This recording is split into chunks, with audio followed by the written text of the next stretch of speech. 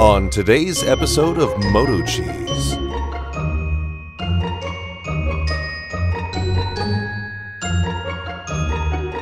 That's right, what you all been waiting for. This time, it's brought to you by Foxtheon. This is the Foxtheon IGO 1200 portable power station.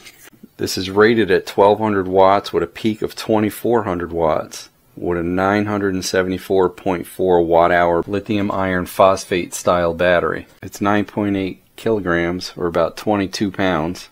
9 3/4 wide, 9.5 tall, and 7 3/8 wide. It has a pure sine wave inverter built in at 120 volts, 60 hertz. Also comes with a user's manual. Typical uses for this unit would be photography, so you can charge your equipment, emergency backup of course, outdoor camping, fishing, road trip, and a mobile office. So your charging inputs, that's your DC charging for your AC power supply, or if you purchase a DC charger to go off your car battery, that is an Anderson solar connector. You have a 100 watt output on a USB-C port there. That's a QC 3.0 output, which senses the device that you hook up to it, and 3 USB-A QC 3.0s.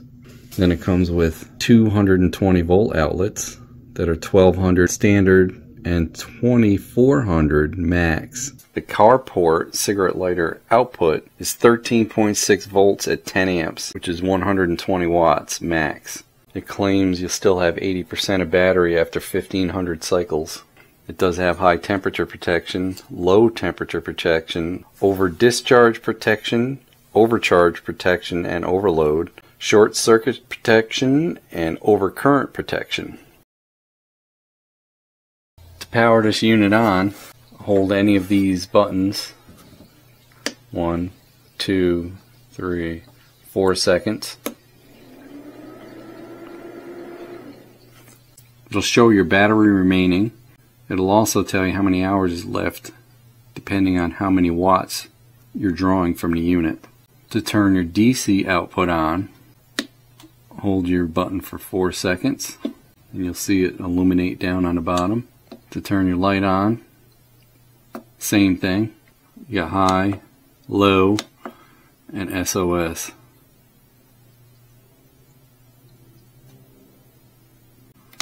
And to shut it off, you hold it for 4 seconds. This unit only supplies you with a 110 volt / 220 volt AC power adapter, which draws 3.5 amps. The output is 30 volts at 8 amps at 240 watts.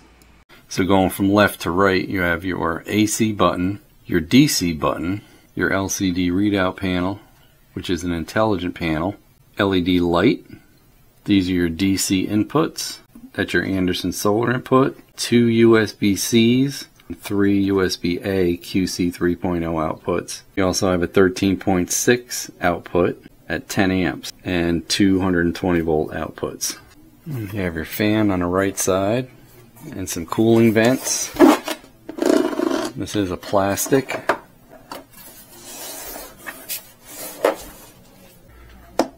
This does not have a charger on the top.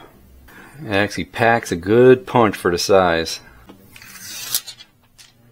Holding a little charge from the static there. A little damp cloth will get rid of that.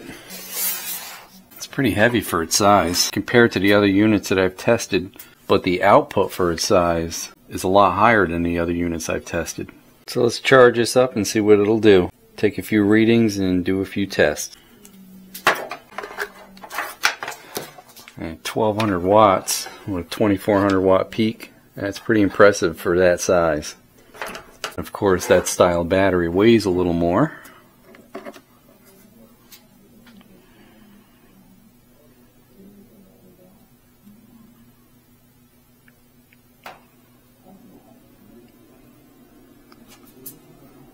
So it shows your input wattage charging, how many hours it's going to take to charge. So it'll be 2 hours and it is at 68% right now at 203 watts. We're fully charged. Let's check the voltage output on this and the sine wave. And turn off the USB. Well, looks like we're at 50 Hertz. To change from 50 to 60 Hertz, you hold these two buttons. See how that flipped up there? So it looks like a nice clean sine wave. 60 Hertz, 116.5 volts roughly. Perfect sine wave.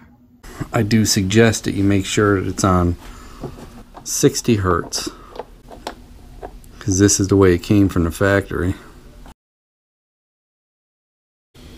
Let's do fan only. 2 watts on fan only. Heat setting 1. It's 465 watts. Let's try 2. 695 watts. Let's try 3. Ooh, 1100 watts. Well, it's rated for 1200. It's saying 45 minutes. So let's see how long this runs. We'll kill the lights. Has a little bit of variation in that sine wave. You see a little bit of noise in it. But it's pretty clean. According to the size of the battery that's in it, you would think it should run about 45-50 minutes, so that's about accurate. Let's see.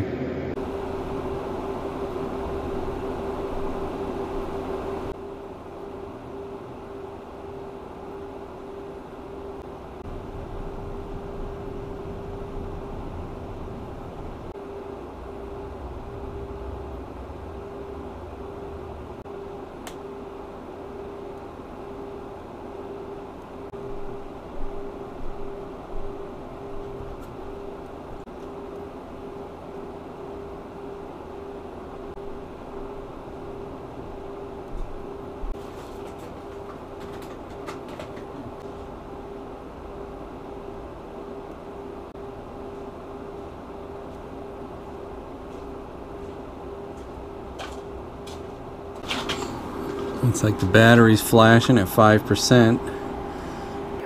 It's really not giving off any heat. Can't find my thermal reader. Holding about 110 volts. And that's it. That's all she wrote. So we're going to plug it back in. It says 5 hours, and that's from 0%. And like all the other ones, use your first discharge. Will sync up your control panel, so it'll be more accurate. And we're at 1% already. While we have the meter out, let's check the voltage of this 12 volt output. 13.53.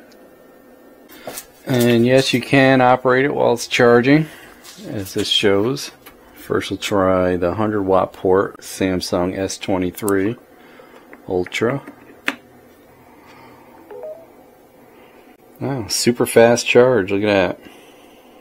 Wow, that's super fast charge.